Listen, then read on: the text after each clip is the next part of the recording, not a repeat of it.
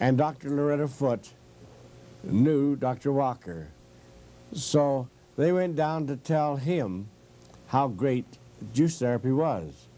He said, well, I've been doing it myself. And he says, the way you tell it to me, I better do something about a juicer. He made the first commercial juicer called Norwalk. This was the first commercial juicer. And he made it. And as years went by, of course, he doesn't have it anymore, and I don't know what they're doing with it, whether it's still the quality that it used to be. But her life was saved with carrot juice. She was a young woman when this had happened in the first place, and when she came to visit me in Evanston, Wyoming, her chauffeur had brought her up to me twice a week, and she took her treatments. And one day she felt talkative. And she said, Dr. Christopher, have you got a few minutes? And I said, why, yes, my other helpers can take care of the patients here. And so I sat down and she told me the story. And she had written a little book on being cured by cancer, and I have it in my library. If I can ever find it with my pitchfork and shovel when I go through the rest of my stuff. And it was quite an exciting story to me. I liked it. And I'm glad she told it to me when she did, because a short time after she was dead. But she had lived to be up to a ripe old age, and she did it on carrot juice. So please, don't back down when people said, would you rather have a glass of beer or carrot juice? Take the carrot juice. You'll find it'll pay off. As far as keeping the plumbing system of the human body open, you got all the answers here. In our formulas, we will tell you that a human body can be rebuilt, and these will prove it. Our next set of herbs that we wish to talk on will be the Emmenagogu herbs. The Emmenagogu herbs. These particular herbs, Emmenagogu is a classification of herbs for the organs of the human body for reproduction. And here we're going to talk on not just herbs for women, but we're going to talk on herbs for men also, because wherever there are reproductive organs, unless they're taken care of, we have problems. Squalvine and tansy, pennyroyal, blessed thistle, false unicorn, cramp bark, etc., etc., etc. These are all precious herbs. But let me tell you quickly a thing or two about some of these herbs. Let's start with blessed thistle. Blessed thistle, if you've never seen it, you'll miss seeing a beautiful plant. But from the end of each leaf is a needle. And after you've gathered holy or blessed thistle, you know about it. They will prick you well. I was talking to a group of people one time, and a man raised his hand and he said, where did they ever get that name, blessed thistle? Holy thistle. I'm a farmer for 40 years. I've called it many things besides holy and blessed. He knew about the spines in it. But there is an herb that is by old herbalists. The statement is made that herb should be in every home where there is a woman or a woman to be. And they taught that at just prior puberty, that the girl should have a cup of blessed thistle tea each day. And why? Because it is loaded with hormones and estrogens. It is well equipped to cleanse the reproductive organs. This is such a versatile herb. It's used a lot in our reproductive remedies. Blessed thistle. This is an herb that if you don't have milk and you're nursing a baby and you've lost your milk, start drinking blessed thistle tea, and you'll have a good supply again. The interesting thing is that it does amazing things with many people, not just those who have lost their milk, but women who have never been married, who want to adopt a baby and want to nurse that baby. They drink holy thistle tea. Yes, we had an interesting case I have to tell you about. We've had so many. Well, let me tell you about a young lady about 18 years old who had never been married, never conceived, never been with a man. But her sister, older than her, was killed in an automobile accident. The baby was thrown clear, a newborn baby that wasn't very old. The baby was not injured. But that baby would not tolerate any formulas. All it wanted was mother's milk. And this young lady came and said to me, I hate to see my little relative, I don't know whether it was a niece or a nephew, die from starvation, but that's what's happening. Can you help me? And I said yes, and we started her on blessed thistle tea. And in a couple of days, she took that baby to her breast and nursed it and reared that baby. Reared it up to the time of weaning. We had a very interesting case where a woman came into my office in Orem, Utah. And I'll never forget this woman.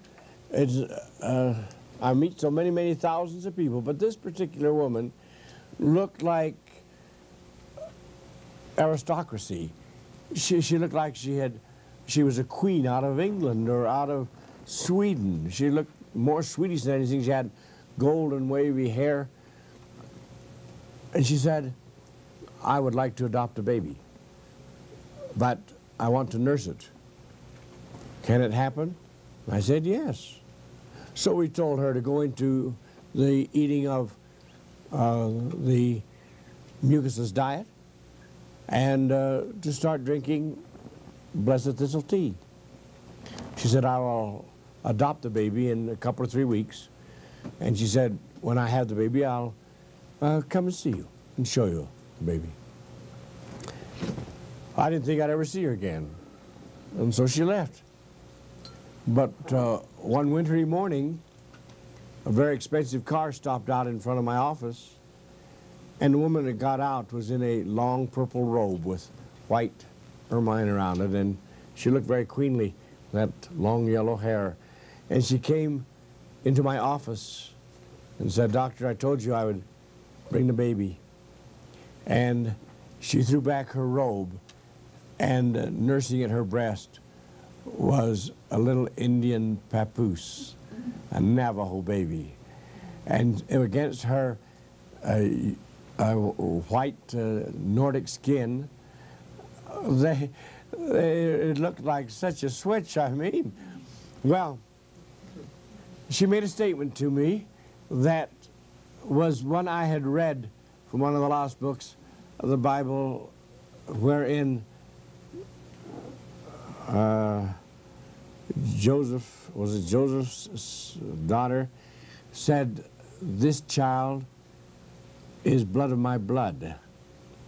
And I'd never heard that statement until this lady said, I've had 3 other Navajo babies, but they have all been fed formulas. But I felt so strongly that I wanted to nurse this one. And she said, since I have nursed it, it feels like it's part of me. It is blood of my blood. All right. The actual truth was that she was giving it the blood from a Nordic individual. And that blood in the form of the milk was something that was going to change that baby's life? With my first baby, I nursed, but I'd always make sure that I had rest and lots of good diet and B vitamins, and really had to concentrate on having a lot of milk.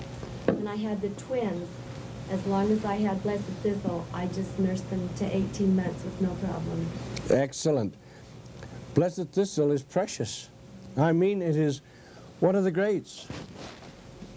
What happened to the menstrual cycle of these two women? Do you know when their milk started to flow? I don't know. This has been years ago. We've had many cases of it, and this is something I've never asked, to be perfectly honest with you. Do you think it could be possible for a man to nurse a child? There's history of it. Oh yes, there are tribes where the woman bears the child and the man nurses it. Yes, I have read of this. There are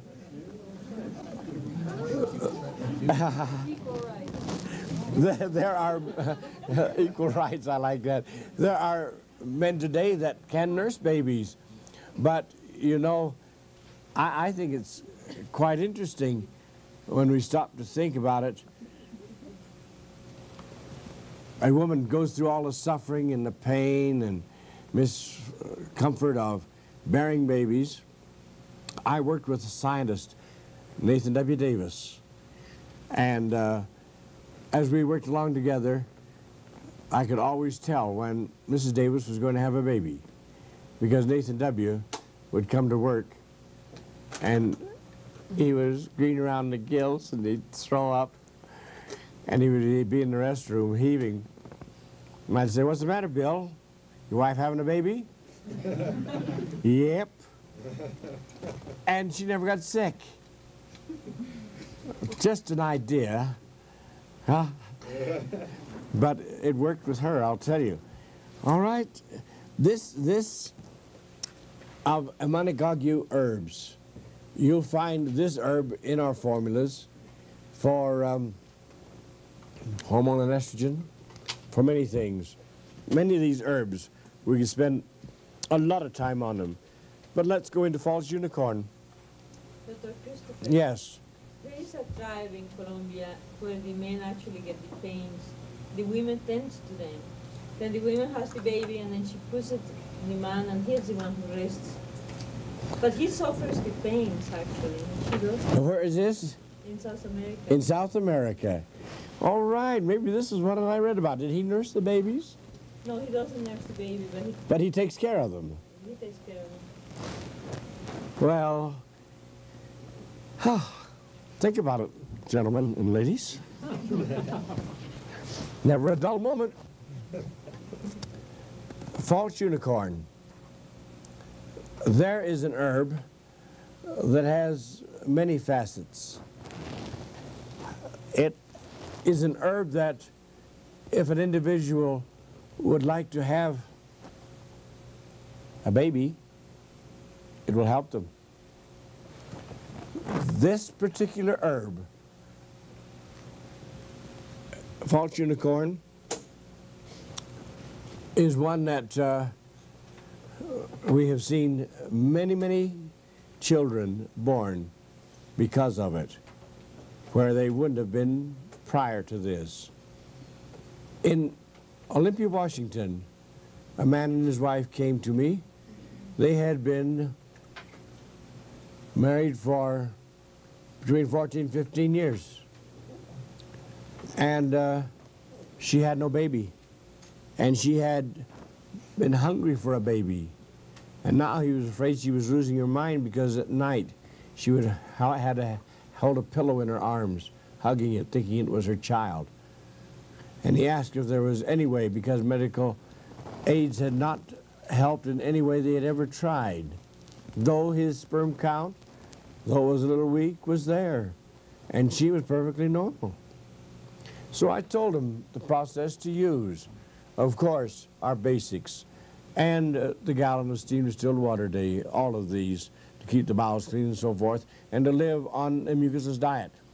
But the woman and the man were each to take a teaspoonful of false unicorn morning and night, preferably 3 teaspoons a day. It can be taken in tea or in capsule, and they were to use 1 tablespoon 3 times a day or more of wheat germ oil. When I got through with the interview, I guaranteed this couple that they would either have their child in 1 year or would have conceived within the year. Nearly 15 years, and give a promise like this. 14 months later, my wife Della and I received an invitation to go to the christening of a little boy. They named him John Raymond.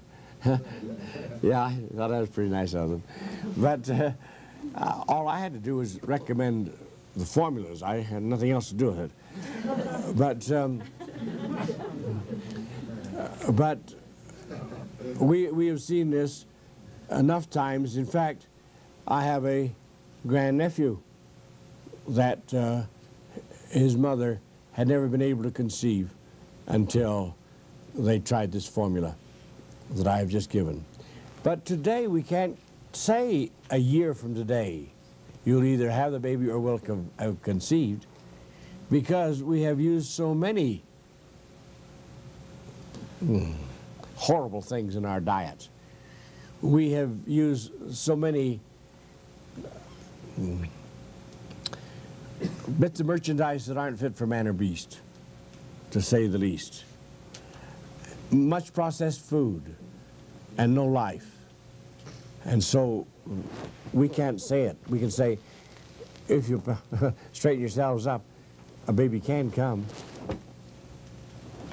A number of women that come to our herb shop have been getting pregnant on FC. It only takes a couple months. On the female corrective.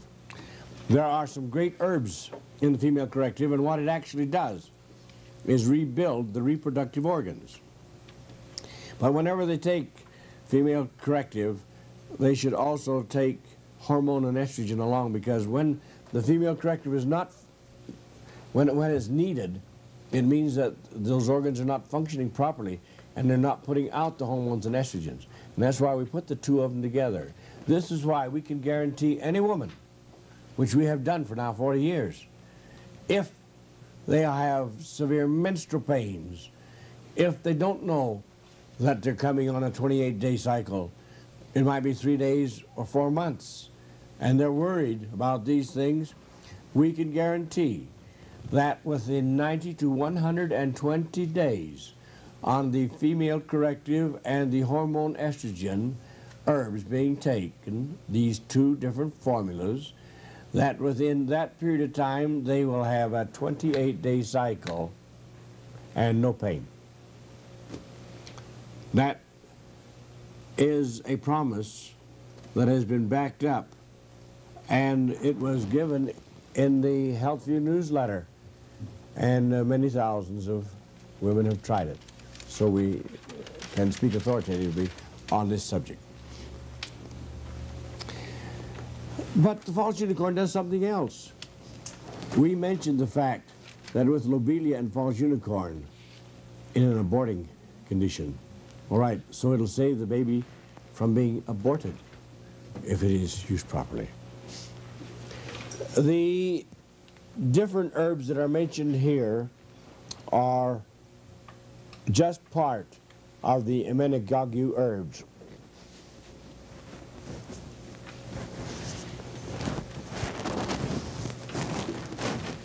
The Indian woman used to be carrying the baby, and as they were en route to another area where they were going to live, she would stop the crowd, leave them, and go back of a bush, have her baby, and catch up with them.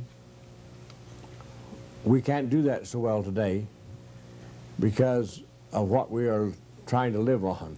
We can't do it because we are not in as good a condition physically, but we'll come back to it.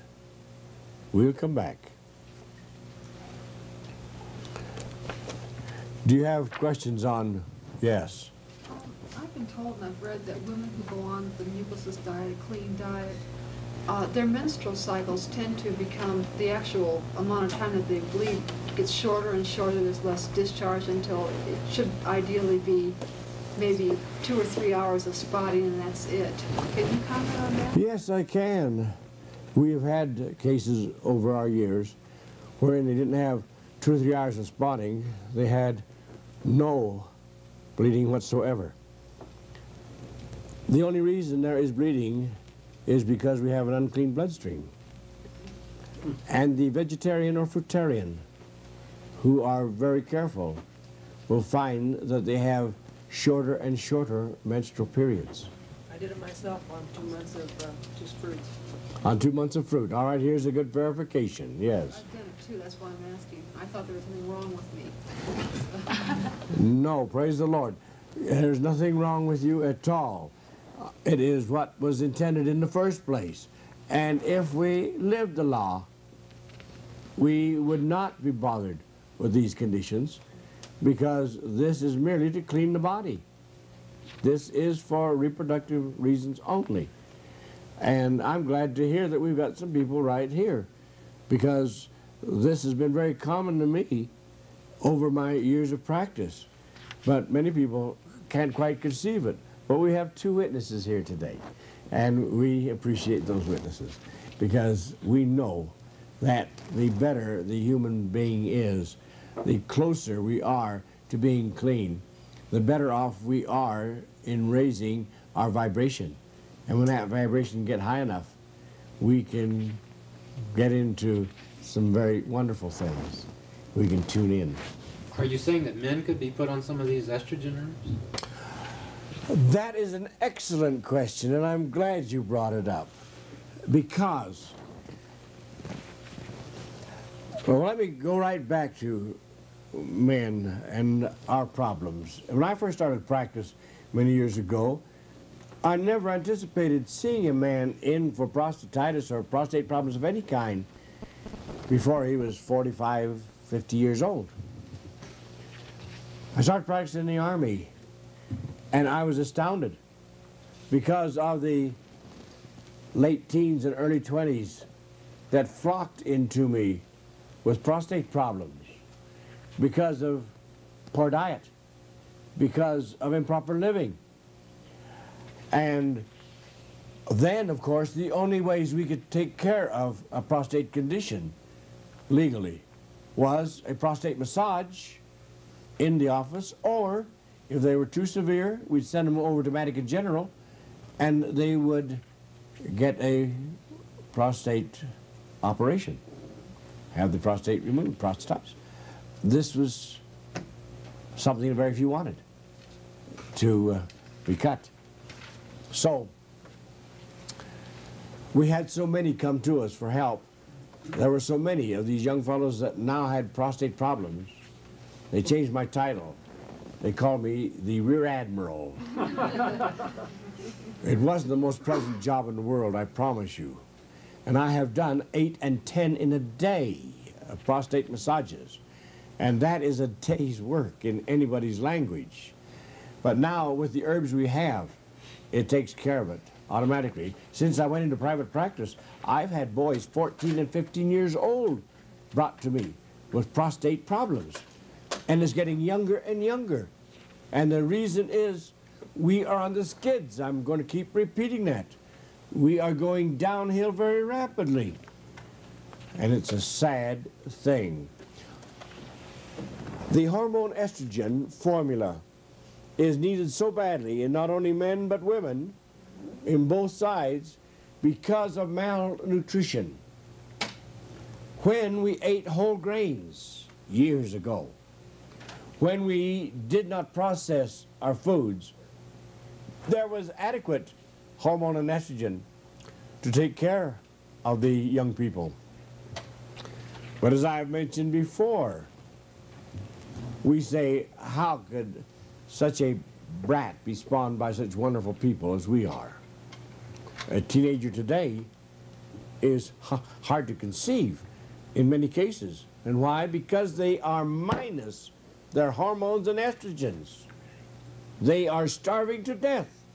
It's malnutrition because they have been eating processed foods. And whose fault is it? Our fault. We gave it to them. We didn't feed them properly.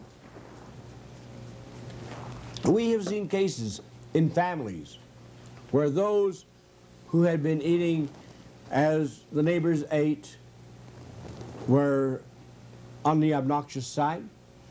And we have seen the parents change the program. And the later children followed the program and using the hormone estrogen formula as well as the whole grains and things, different types of people from the same father and mother. As a boy goes into puberty, the same as the girl will find that if she uses the hormone estrogen, if she does not have adequate of proper foods, and she uses the hormone estrogen, that she will have easier menstrual periods than she'd ever dreamed possible. She will have a 28-day cycle.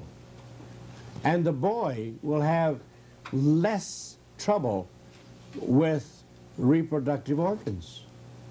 This is an interesting thing, that he will have an easier life and he'll have a better seed by far. These things are extremely important. But as we go on through life, when the girl gets into puberty and she has ample hormones and estrogens, she will find that she will have easier menstrual periods than her friends that she goes to school with that don't have it. We needed another time. The mother has expected a baby and been looking forward to it, wondering what to call it and everything else. These are rare cases, thank goodness, but there's enough of them to worry us. She has her baby. And what does she do? She wants to commit suicide. She wants to kill the baby and commit suicide. And here she was looking forward to it, happy. It's a hormone estrogen deficiency. She's starved. It's malnutrition. Her nerves have shot. They're gone. We need the hormone estrogen formula another time, at the time of menopause.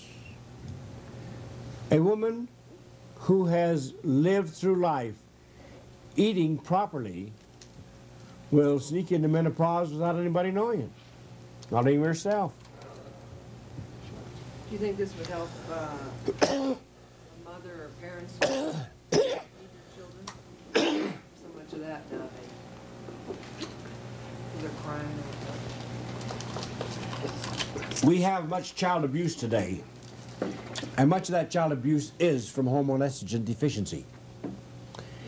If those parents could be fed properly, they would find that they would be kinder, easier people to live with. You know, as we talk along, there's a lot of things to talk about, aren't there? What about a child with homosexual tendencies? A child with homosexual problems is something I don't know that much about. I have seen a lot of it. I have seen a lot. But we generally find that it is a hormone estrogen misbalance. It's sad. A recent research study was has just come out, and they have found that the mother's diet during pregnancy being deficient had a great deal to do with imbalance here. I can believe it. Yes. Do you think it's good for suicidal tendencies in general for anyone? I definitely do. I definitely do, because man, woman, or child that's deficient is going to have trouble. And menstrual deficiency, hormone estrogen lacking, is one of the saddest things that we have got. This is what caused Sodom and Gomorrah. There's no if and and about it, because they became high evolved in their eating practices. So it would contribute to most of the juvenile delinquency as well.